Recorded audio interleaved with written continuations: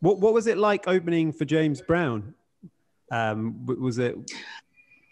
Well, we were like, like I said, we were just a local band. We played in the local clubs, and we were told one day that we were going to be the opening band for James Brown, and it was in a stadium, and that we were going to get to meet him. We were three girls at that time. We went from being called Friday, Saturday, and Sunday to the Jewels, so we were sort of like the Supremes, but we sung all the top 10 hits at that time.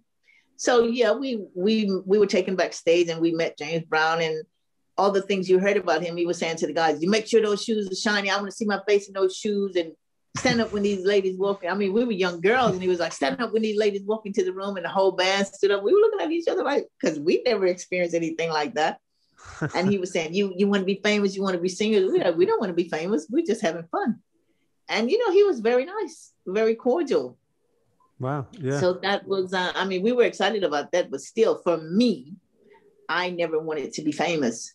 And funny enough, I guess about maybe 7 years ago, I opened for James Brown in Monte Carlo at Formula One for the drivers. They have this charity, and they have different artists there. And James Brown and myself were on the show. It was quite weird.